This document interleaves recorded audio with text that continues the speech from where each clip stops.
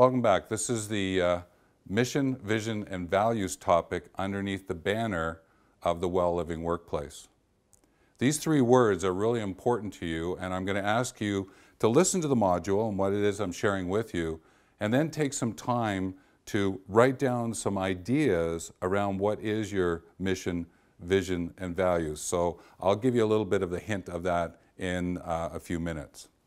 But let's just look at the word mission and vision. Now, I appreciate for some people, they may switch these two over. Let me share with you my understanding of mission and vision. Mission is about an external statement that you're giving out to the world that states you recognize what's missing in the world and what you're going to do to be able to deal with what's missing. So if it's something to do with the auto industry, maybe there's something missing there in terms of an auto parts store, then you would use a mission to describe what's missing and what you do to contribute to it. But maybe you're a solopreneur and what you do is you're a great coach and you see that people are really missing what it is to live in your next 50.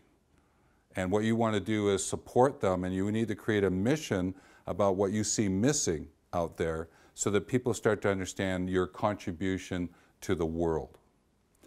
Now, when it comes to the vision, what we have here is more of an internal statement that is guidance about the direction that you're going to go. And I always think of the vision statement as for yourself and the staff that you're working with, whether they're full-time staff or it might be the team that you've created around the world of all the different people who can help you run your business. And the vision is a statement that gives a sense of where you're going that hasn't been stated before, and it inspires people to get engaged with you around the work that's going to happen, to engage in this well-living workplace. When it comes to the values, what we're looking here is at the notion of truth, worth, and usefulness. Now, so let me break that down for you. So around the truth part, there's things that you value that are significant to you. These are your truths around the work that you do and how you go about doing the work.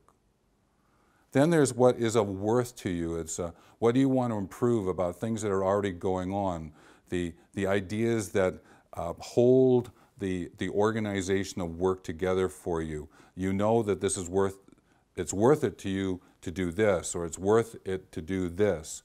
You have that understanding. And then there's this notion of usefulness. And now this is a little bit of a slight twist, because the usefulness is really about creating something new that has not existed before.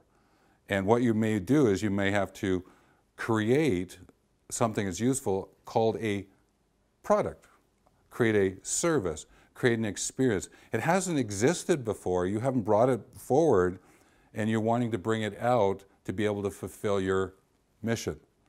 Now what you got to do is you've got to get that product, service, or experience wrapped around the vision, and the vision wrapped around the product, service, and experience, so that you can actually create it and give the best that you can into the world. So that's some ideas around mission, vision, and values. Now, what I'm going to encourage you to do is, before going on to the next video, is actually take out a piece of paper, or 3 pieces of paper actually, write mission on one, vision on another, and values on the other, and just start writing down all the ideas that come to you about, well, what's missing out there, and what it is that you can do to be able to support a way in which to help people, to guide people on in their lives.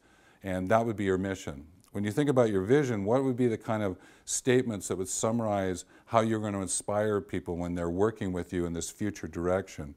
And then of the values you have, what's the truth that you're working from? What has worth to you that you want to summarize up? And what is the usefulness? What are some of the things that need to get created that have not been created before, and you want to have those? So take the time to write those down on a piece of paper so that you have them, and they'll become very useful a little bit later as we move through the videos. Now with that, I'm just going to remind you that where we're going next is around storytelling and story sharing. So I look forward to catching you in the next video.